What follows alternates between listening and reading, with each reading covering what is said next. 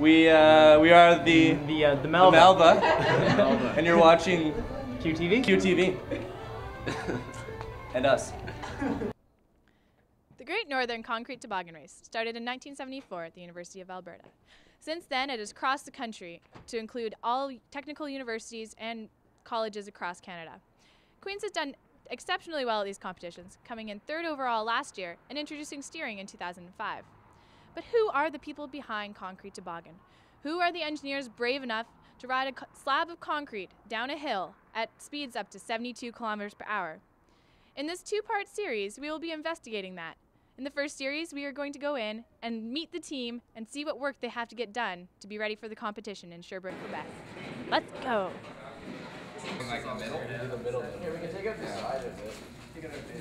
I'm here with Mike and Josh. So Josh, why did you decide to get involved with Concrete Toboggan?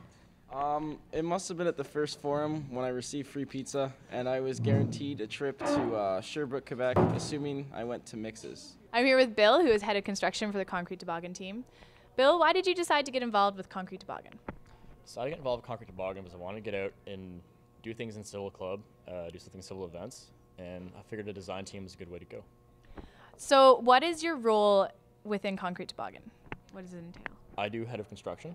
So the frame, which is our main roll cage, is what I design. I assist with the brakes, the formwork, and the steering.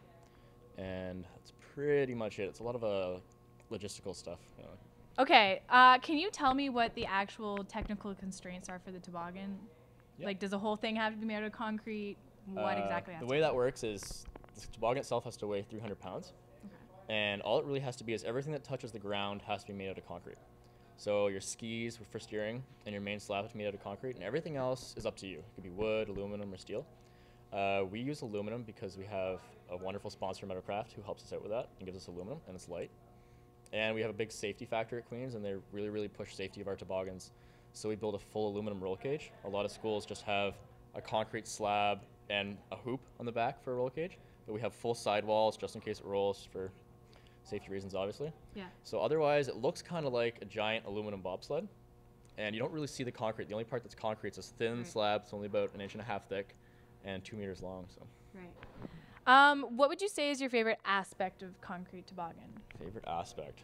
Well, I think it's good to be working with the team. Yeah. You meet a lot of cool people that maybe you weren't so close with before, and the competition is clearly always a great time, and we usually do pretty well. So I'm here with Morgan, who is the head of the Concrete Toboggan team. So Morgan, why did you decide to get involved with Concrete Toboggan in the first place? Initially, I was just sort of really interested in being a part of a design team, and they really recruited well last year. The captain last year just really encouraged me to join, so it ended up being a really good choice because I get to sort of do something that's really technical or apply my technical knowledge and then go to a wicked competition, which is really fun. So awesome. So in what capacity were you involved last year?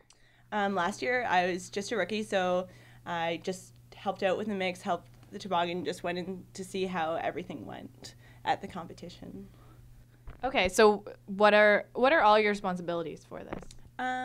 So as the captain, I just sort of run team meetings, work a lot with sponsorship, set up our budget, make sure that stuff's running on time, that the toboggan is being built on schedule, organize like rookie nights, and go to concrete mixes and stuff. So how is Concrete Toboggan funded? We're really funded by outside sponsors. So this year, Halsall and Ellis Don are sponsoring us. And then we also have the students put in a large contribution, as does the university. But we're always sort of looking for sponsors. So if someone wanted to make a donation or sponsor the Concrete Toboggan, how could they do that? Well, we have a website, which is toboggan@nsoc.queensu.ca, which is also our email. So they're welcome to send us an email, and we have a sponsorship package online as well. So do you feel the exec team this year is really good? Yes, definitely. How do you feel about the rookies? Do you think there's going to be a good team next year too? Good team next year. I think it'll be a good competition. Awesome. Is there anything else you want to add? I don't think so. The Queen's team is really successful. We came in 3rd last year, so we're really hoping for another good run this year. So obviously there's a lot of work that goes into designing and building a concrete toboggan. Tune in next time when we go to the competition in Sherbrooke, Quebec, and see how Queen's and the other universities do at this great Northern Concrete Toboggan race.